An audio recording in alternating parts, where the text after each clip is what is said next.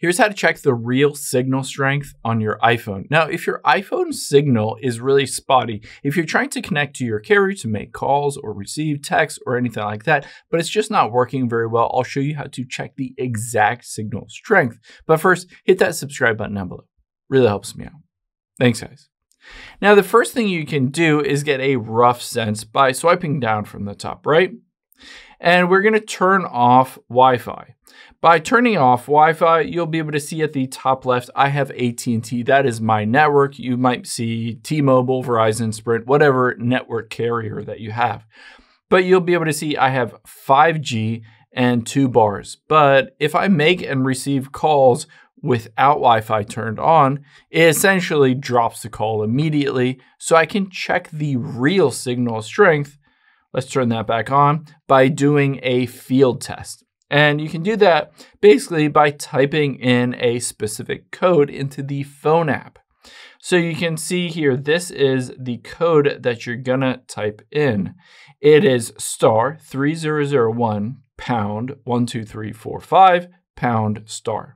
So I'm gonna hit copy here. Again, that is the code that you want to type into your phone. Now, let's go to the phone app and we will hit paste and call. Now, this isn't going to call. This will take you to a secret screen. You can see the FTM dashboard. This is basically a field test for your current signal. You can see carrier AT&T, and it has my network on here at the very top. And then below that is LTE. So I have 12 bands, the bandwidth, cell ID. What you're going to focus on midway down is this RSRP. So you can see RSRP is at -107 dBm.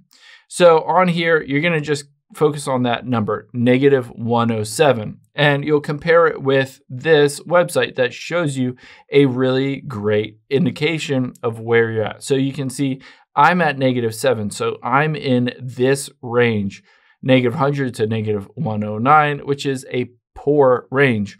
So again, the RSRP, you're going to find where you're at. Essentially, if you have a really good, strong signal where you're at, you're going to want to be basically higher than -89. Keep in mind, these are all negative numbers. So higher than -89 would actually be something like -60 or -70, something like that. So basically compare your signal strength on here through the field test with this, and you'll be able to get an exact idea of what your real signal strength is. If you want to go a next step after that, you can always open up the App Store here, and there are cool apps called like the Cell Tower Finder. Essentially, you can download and install these apps, and it will show you exactly the location of you as well as a nearby cell tower. So for instance, again, I have AT&T. If you have AT&T or T-Mobile or whatever, it will show you the closest T-Mobile or AT&T tower. If that's LTE or 5G or whatever, you'll be able to see that all on there and get a good idea of why you have either really good cell signal or strength, or maybe why it's really bad wherever you are. I hope this helps. If it did, hit the like button down below. Leave a comment if you have any questions. Thanks, guys.